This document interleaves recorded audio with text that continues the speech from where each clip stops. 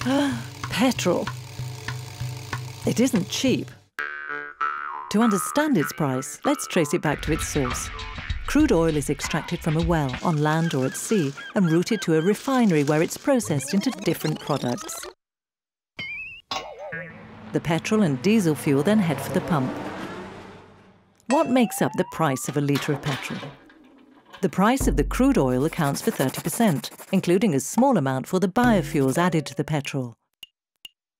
The price of crude oil depends on a number of factors: supply and demand, OPEC quotas, speculation, economic, climatic and geopolitical ups and downs, and so on.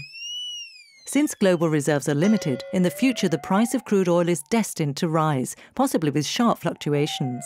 In addition, there are taxes. On average in the European Union, excise duties, which are set at a fixed amount per litre, represent 45% of the price of petrol, plus an average of 20% for the VAT.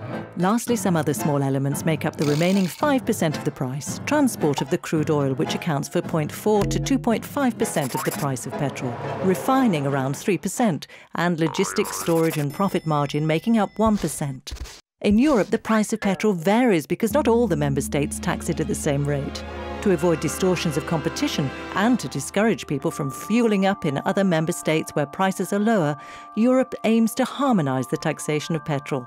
But why all these taxes? They're an important source of revenue for the member states, which try to shape consumers' practices by keeping prices high, for example, to encourage public transport. Petrol will remain a costly product and will become very scarce, so let's opt for energy-efficient and less polluting vehicles or alternative means of transport. Everyone will come out a winner.